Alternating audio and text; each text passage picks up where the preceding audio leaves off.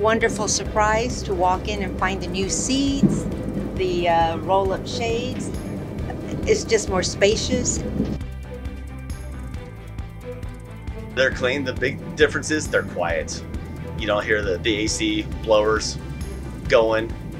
It seems like the car bodies are a little wider, a little bit more convenience for them, having the USB plugs in the seats along with the 110 plugs.